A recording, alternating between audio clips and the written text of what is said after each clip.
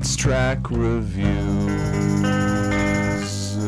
Hey everyone. Anthony Fantano here, internet's busiest music nerd. Hope you're doing well. It's a happy day in the needle drop land, in Fantano land, in best teeth in the game land. You see the smile on my face because I'm going to be doing a track review here of a new-ish song from the one, the only Mr. Corey Feldman, angelic to the core himself, dropped a single, again, on January 2nd. You guys might have seen the video on this channel where I listed a series of artists who I hoped were going to have a big 2021, and Mr. Feldman was on that list. I hope he drops. I hope we get a new record. I hope we see some, like, real musical ambition on this new LP, for sure, for sure, for sure. I don't know. I'm hoping that this new single from the Feldman is just like a slow trickle of what will eventually be Angelic 3 the core. I have no idea what Corey Feldman could do at this point, honestly. I do want to quickly mention before I get into my thoughts on this song and give it a listen that we have a new newsletter that we are dropping every week. Make sure to sign up for that. Don't miss a single piece of content that we drop. Track reviews, memes, and other sorts of videos. Just everything that we do, we mention it there. Pick it up, sign up, link down below. So back to this new single, Rockin' Revolution, which again dropped on January 2nd, 2021. I mean, this is truly like an interesting drop for this point in time, considering all of the social and political turmoil happening at this moment in America. Corey Feldman is falling on what side of the ideological aisle here? Obviously, this track was dropped before, you know, the recent attempt at an insurrection at the Capitol and all that. I'm not going to presume Corey is like, you know, pro that and everything, but you know, even before that point, it certainly says something at this moment in time to be that one guy that's like, stars and stripes, we're rocking for America. You have to presume that there might be some kind of like ideological baggage coming with that type of statement at this point in time. Again, I'm not like coming out here and saying that Corey Feldman is or is not pro or against anything. I guess we'll have to hear the song first and really try to parse out what exactly Corey is trying to state with this new track. But maybe trying to look at this song in a vacuum here and separate it from everything else contextually surrounding it. Maybe Corey is just trying to, you know, get a revolution for rock going. He's really trying to bring back the rock genre with a true American spirit. I guess we'll see. You know, he's got a deal on there. He's got a Les Paul. I mean, there's nothing more rockin' than a Les Paul. At least it looks like a Les Paul. I don't know.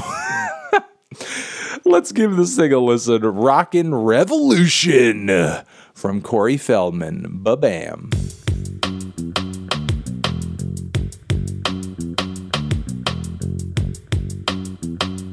Consider my revolution rocked. That's all I gotta say.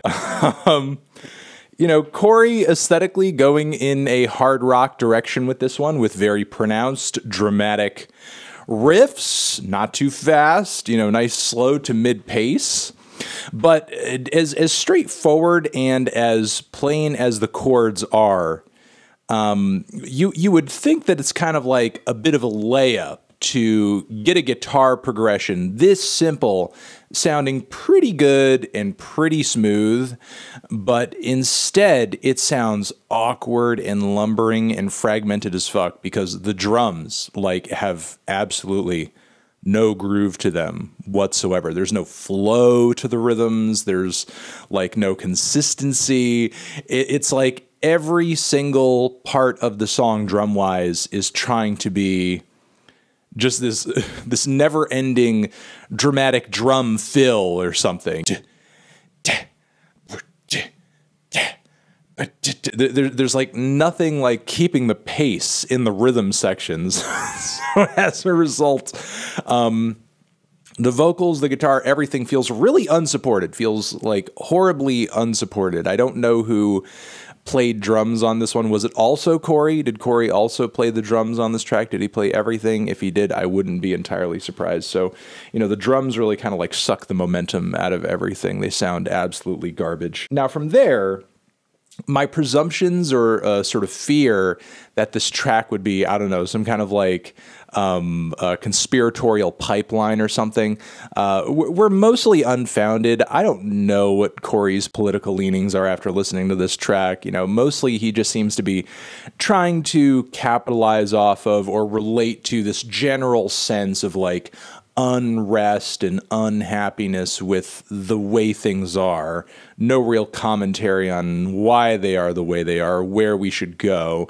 You know, just like really bland and insignificant allusions to people are sad, so we need a revolution. And of course also like, they just need the truth. Give them the truth. And that's the other thing. When Corey is singing in the chorus line of this record, he's very much like hitting us with this deep growling, we rockin' revolution. But as soon as he hits these pre-choruses and these ascents on the song, he gets in this high to mid-range. It's a bit of an odd tone shift, but it is what it is, I guess. Then from there, I think he has this desire to make the song sound heavier, thicker, like more epic and stuff, and it seems, at least to him, the most obvious way of going about that is to take everything that he can and just like throw it at the mix, layer in as much stuff as possible. So that means from the halfway point and onward, Corey is just like layering one bad guitar solo on top of another. At first, it's sort of like random embellishments that don't even really function in the structure of the song or just seem really out of place and are almost like grating and distracting from the tune that you're listening to, because you never know when in the one channel you're just going to get hit with a wow. But then as the track progresses, like you're literally getting what sounds like 3 guitar solos on top of each other at once, like playing indiscriminately, not like in harmony, not listening to each other, certainly not listening to the foundational instrumentation on the track. And I will say, like when it hits that point, the song becomes almost experimental, It's like, you know, he's getting close to like Sun and Yellow Swan's territory in a way. I really have no idea like what he was trying to conceptualize here in terms of like the instrumental layers at this section of the track. It's just a total mess. It's a total mess. It's a total junk pile. And yeah, again, from that halfway point, the chaos never really seems to let up. The song just gets messier and messier. Corey starts layering in other vocal bits, and none of it really comes together smoothly or coherently. So yeah, I don't know. I think that's about it. That's the end of the rockin' revolution for me. You know, I think I'm sworn off the rockin' revolution for now. But you know, you guys give this track a listen. It's linked down below, and let us know in the comments what you thought of it. Did you love it? Did you hate it? Why? What do you think I should review next?